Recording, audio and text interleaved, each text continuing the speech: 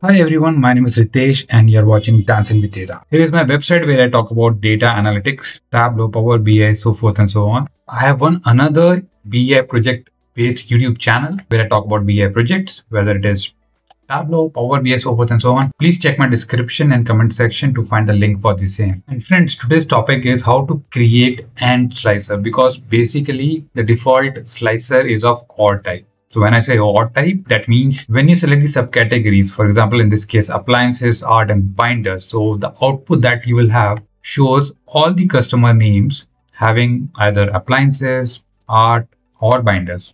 I've sorted this in the ascending order of customer name. So you can see the first example, Alex over there.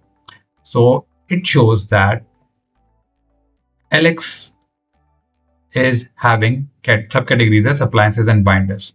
It is not having arts over there if you just notice over there, but it comes down as far as output is concerned because it is of OR type. In simple words, any of the customers over there, if they have only one out of three subcategories selected over there, will feature in this list. Another example, Adam, and you can see he is having only binders, but his name is there because it's slicer. Basically, slicer is of OR type. You know that, right? But then don't you think that sometimes AND slicer will be more beneficial? And I can tell you my use case because I work in the learning and development department. So there, instead of subcategories, if you think about the skill like Python, Tableau, Power BI, so resource management team, they are interested to see the candidates, the consultants having AND means they need to have Tableau and Power BI and Snowflake and Java, so forth and so on. It should not be of OR type. You're getting my point? So that's a real scenario. But even if you think about this scenario where you are filtering with subcategories, here also, in case if you want to filter customers with AND condition instead, you want to see that who all customers are there, who bought all the three subcategories over there, because it can help you. Remember, these all information are quite vital and it can help you to decide later in the future that whom to contact. Maybe for if you have different subcategories to offer, then whom you would like to contact or from where you are likely to get more sales. So you will act accordingly. So if you're looking for a similar scenario, you have come to the right place. This can be one of the easiest way is that you will find. So first of all, let us try to understand the logic, what we want to achieve. I think that is clear, but then how we can achieve the same? What could be the logic? The logic is simple. First of all, we need to write one DEX, or maybe initially we can say we'll write it separately, and later on we'll make use of the variables to make it one single DEX. So one formula we need, or say one line we need to get the number of selections, or say number of subcategories that you will select. Right now it is 3. Okay, and you need another DEX calculation which will show the number of distinct subcategories for a particular customer name. So if you talk about Alex, you can see over there appliances and binders. So the count is 2. After you will compare this 2 or distinct count of subcategories with respect to a customer to the overall number of subcategories being selected over there. So if it is equal, then filter. If it is not equal, then remove it. As simple as that. Logic is this. Okay, so first of all, we will write a logic for the overall number of subcategories that you will select with this slicer. So let us write a new measure. I go to order. I say new measure. Okay, so the name is subcategory selection count, the overall one. So I will say calculate. Calculate what? Distinct count of subcategory. Right, fair enough. And after that, the filter expression in this case, I'm again and again I'm saying all selected. So the all selected one is the most appropriate one. And inside that, I will put the table name, that is the orders, and I'll just readjust it. So here you go. I'll just press enter and let's see. As per our scenario, what the output it will give. So I'll just add this to our table. This is the one that we have, and it is giving us 3, which is correct because right now we have selected 3 subcategories over there, right? This looks great. Okay, so the next one is that how we can count the number of subcategories per customer. So what I said, per customer. Look, all selected is the main hero for this scenario. So we need to understand what it is.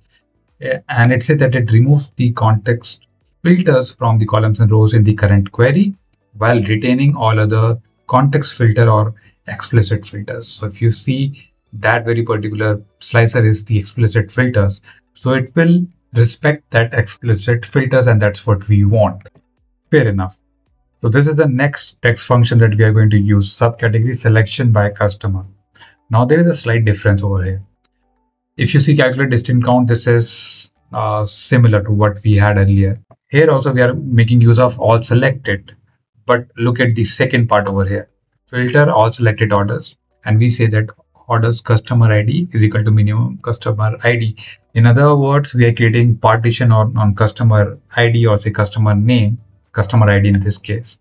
So it will check, or it will say count the number of distinct subcategories for that very particular customer. In this case, AA10315, or we can say Alex. So for Alex, it should come as 2. So let's see if this formula works. So let's go and add this formula. Okay, first of all, let us click on this one and add this very particular text function. Here we go. So now if I just try to scroll to the right hand side, I think it is coming great, because for Alex it says 2. For Alan, we can say art and binder, so it's 2. For Andrew, it's only 1. So we are not going to select all these because we are searching for customers having all the subcategories selected. So we want 3 equal to 3 scenario. So if we just go down, here we go. For Han Chong, you can say appliances, you can say art, and you can say binders. So you have all the 3. So now it's simple. Now you would have guessed that what we want. We want to have one filter condition where we will say this equal to this. So when this is equal to that one, then we can say it is 1 or else 0, and then we can filter. The next step is simple. We are doing nothing but just making use of variable. You have the same formulas over there, same DAX. At the end, we are returning, right? If this is equal to this, then give us 1, otherwise give us 0. Here you go. We press enter. Both formulas are same only. And now we will add this as well, right? Filter and condition, right? So let's see. Again, scroll to the right hand side. It will take some time, and here you go. So wherever you have 1, that means, yeah, we want Alkensandra. Okay. The other person, appliances, art and binders, great. And we want Adam Hart as well, because appliances, art and binders. So this looks great. And what I'll do, I'll just collapse and expand filter. And from there we can see we do have filter and condition. And here you go. We say is 1. We want only 1, and apply filter. And here you go. It took some time, but then we can see, and we were talking about the appliances, art and binders. Alexandra, wow. Arthur, Adam Hart. You remember Bret Hart, the wrestler?